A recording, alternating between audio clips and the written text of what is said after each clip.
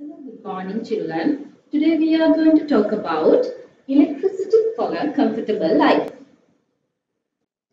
Electricity for a comfortable life. Today we are going to talk about electricity for a comfortable life. Now you can see people in those days washed clothes by hands. But today we wash clothes using washing machines. People in the past used to cook food using firewood, but today we cook food using electricity. Electricity. Now we'll see how electricity is generated. We can generate electricity using dynamo, using solar cells, using dry cells. We can see them now. In your textbook, there is an activity how electricity is produced using lemon fruit.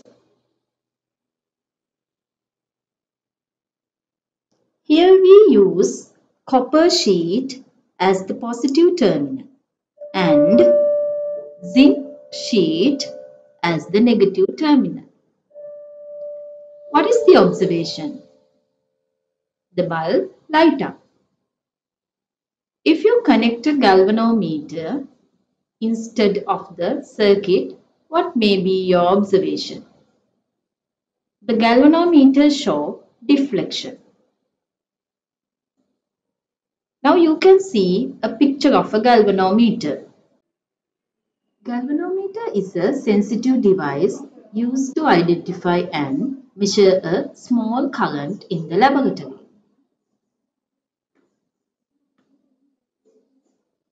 Now this is another method of generating electricity.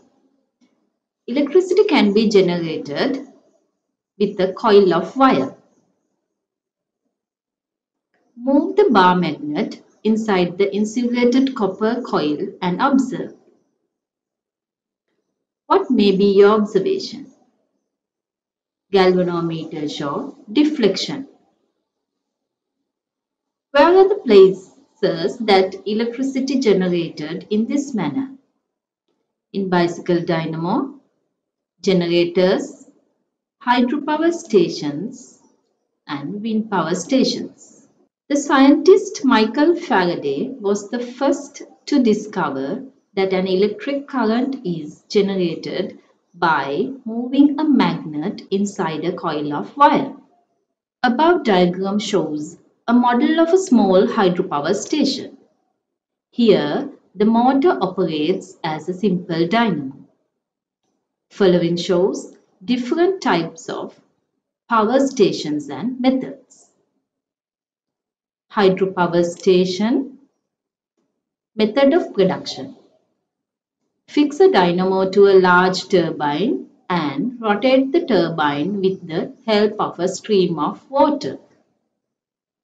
Location: Kothmale, Lakshapana, Victoria, Rantabe, Randanigala. Wind power station. Rotate a dynamo with the help of a wind vane. Hambanthuta, Uttaram. Coal power plant. Fix a dynamo to a turbine and rotate the turbine with the help of steam. Nagachoy. Fuel power plants. Rotate a dynamo with an engine. Kalanpis. This is a picture of a hydropower station. Mr. D.J. Vimala Surendra was the first to find that it was possible to generate hydropower in Sri Lanka. So, one of the hydropower stations in Sri Lanka was named by his name. Electric cell. What can you observe in this experiment? Bulb light up for a short time and air bubbles evolve. There are two types of chemical cells. Those are primary cells and secondary cells. Now you can see some pictures of primary cells. Chemicals in these cells are exhausted in use, and after a certain period of time they become inactive. This type of cells can be recharged.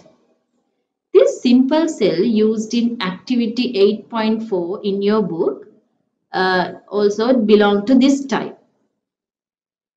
Dry cells, wristwatch batteries, certain camera batteries comes under primary cells. Now you can see secondary cells. In these cells, chemicals of these cells too get exhausted and become inactive after a certain period of time. But they can be recharged by supplying electricity to them. So we can use them for a longer period. Car batteries or lead acid accumulator, mobile phone batteries and certain torch batteries comes under secondary cells. I hope you could understand how electricity is important to our lives. We'll meet on next day with another lesson. Bye.